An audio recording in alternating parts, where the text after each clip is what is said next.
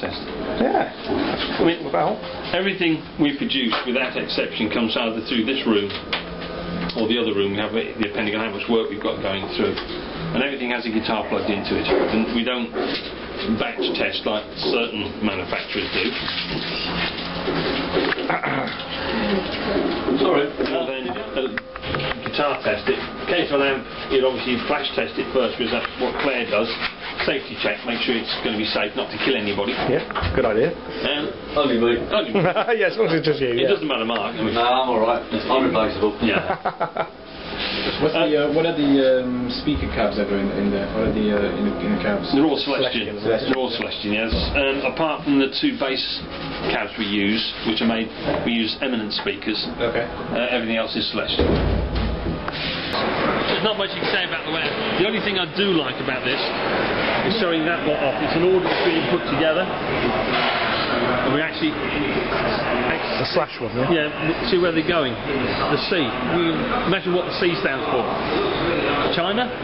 We're actually exporting to China. Everybody else is buying from China. Way. We're selling to China. Fantastic. I mean, tier I for India. India?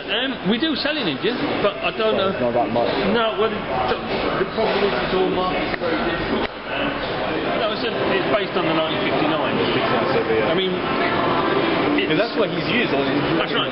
What he used to use, I mean, what he did is he used to buy the 1959s and have the tech fit his overdrive pedal into it. Okay. How did you do that? Oh, I don't know. It's a mod he did. He had done for it. The overdrive pedal will be there all the time? Yeah. Really? Oh, yeah. So what we did, what this is basically that, but we've done it our way, so it works. Was it I don't think, at the time. Expect so when you're TS9 or something, you'd have What I thought. want to know is that I've heard one working. Yeah, I've heard about that. And I mean, they're great, but if you've got a 1959 and put a tube screamer or our drive pedal up the front end of it, you'll be able to get the same sound, but it won't be Mansfield.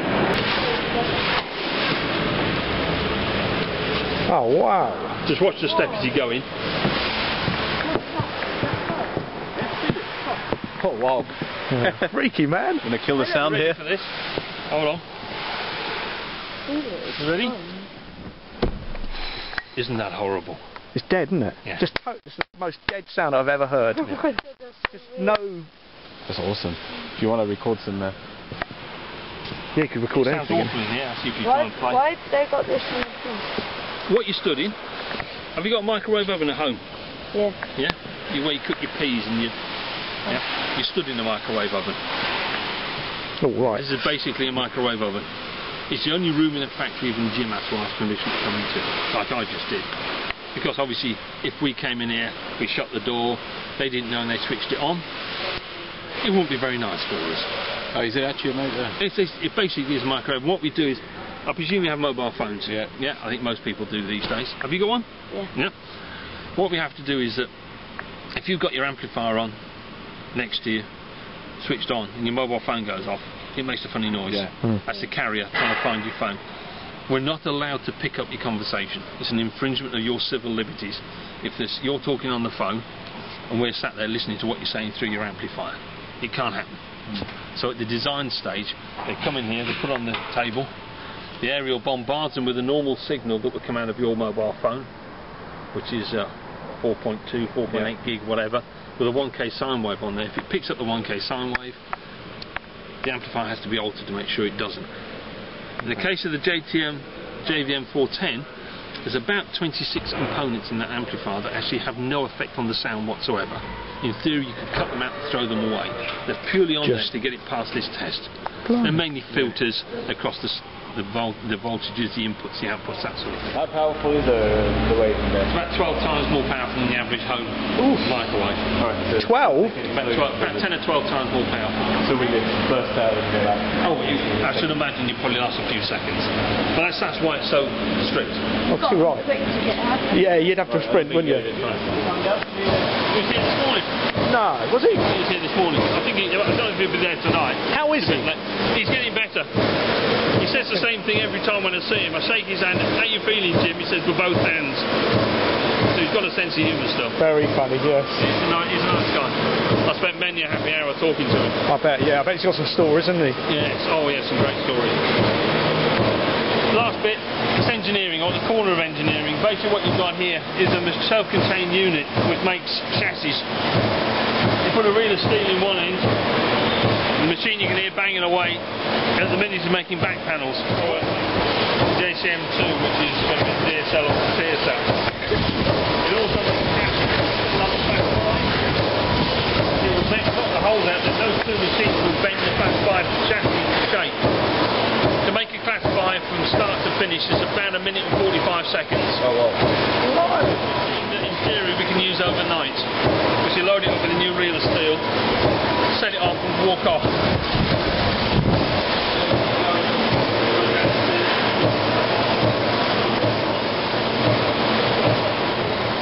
Are these all the bits knocked out? All the bits that come out, which we have to recycle by law these days. We always have them anyway. We now have our own drum company. Yes, I noticed those. The bongo type things, are they? Well, it's the name Natal is obviously a British name. British company, I should say. And I don't know why, but whether they got the difficulty or not, I don't know the story. But about 18 months ago, we bought them, and we've just released the first drum kit. Oh, drum kit? Yeah. Wow. Which is what you always wanted to do. Still play. Bits and stuff very well. Because we bought the towel, there's certain bits on the drums and the bongos, whatever, that we need to have milled. And so instead of having this made out of metal to start with and find out we got it wrong, it's cost a lot of money, we bought this machine and it allows us to make three-dimensional models of things. Oh, it's good. Okay. Fun? Can I just correct you? Of course you can. To find out if we can improve it. Ah, right. Find out if we're actually any good at it. So we can actually, you can see that there, it's made an adjuster. And the idea is that it'll finish up looking like that. Okay. And once we're happy with the size, the design and the strength, then we'll have the proper mode 1 made. Oh my God. There you go. That is. Oh, that's right, hand wired. That's hand wired. Wow. 1974X. That's the model number. Wow. It's actually faulty. It's faulty TX. But yeah, that's why we test them to make sure. Wow. This comes in as a blank bit of. These days it's fiberglass. It used to be Formica. Can't use Formica anymore because of rules and regulations. So it comes in with just a hole stamped into it. We then will put all the rivets in, and then all the components are hand wired. So this, which has got 37 components on, takes longer to manufacture than JBM, which has say about 500 components. It takes 22 minutes or thereabouts. This will take about 1.5 hours for 37 components. That's why this, I'm right in saying, is the single most expensive amplifier we manufacture. It's an 18-watt valve amplifier, 1/12, and it's £1 short, £1,400 in the shop. Because it's hand built. Can you play Black Ice by AC/DC? Which one? Black Ice. Black Ice. I don't know that one. Do you know how to play it? No. I know how to play I don't know Black that Ice, one. I used to know a bunch of AC/DC. There was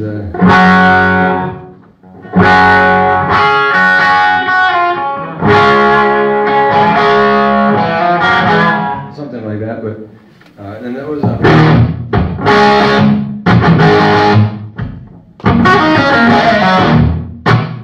know how to play that. You know some stuff? I know how to play that. You want to play it? Okay. Okay, cool. Oh.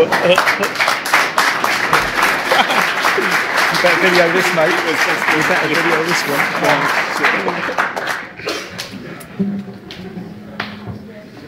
Don't drop it. Don't try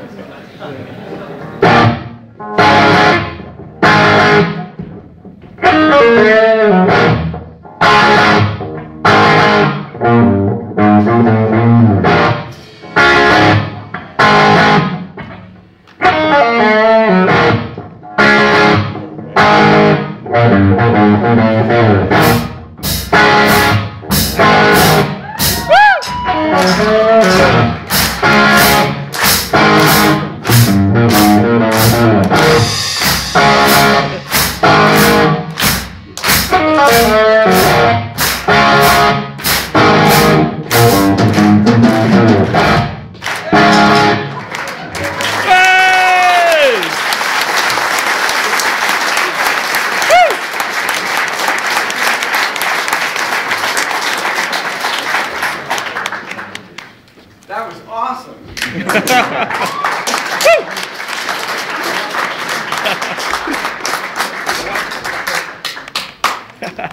That's cool. Well, I just want to thank Marshall again for putting this on. It's been a really, really cool time. It's a great thing for me. It's very, it's casual, and hopefully, you know, you got to see a different side of me or whatever. That you saw my backside when I was, but I really, this is a great opportunity for me.